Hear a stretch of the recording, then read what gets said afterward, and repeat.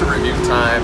Block's Pizza here in South Beach, Washington and Espanola Way. The place has roots in Italy back to the 1700s. So you know it's authentic, it's thicker slice. You know I'm a sucker for a good Sicilian, thick cut slice. I made my own here, customized. Sausage, bacon, pineapple.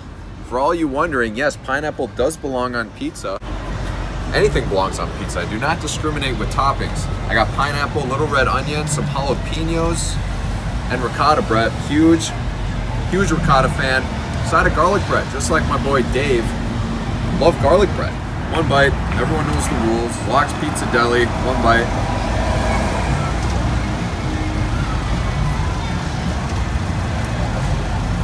A little cheesy, bro, I like it. Right, with any good pizza, it's all about the dough. I call it the mother's dough. I don't really know what that means. I just know it's like an old Italian recipe. I mean, I kind of cheated, created my own. I made this just the way I like it.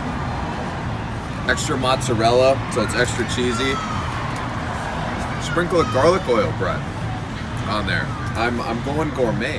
Ooh, look at that crust bread. You see that? A little charred underbelly. Nice little brick oven in there. One bite.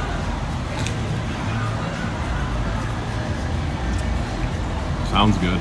Good, yeah, can you hear that? Good solid crunch. Very light dough.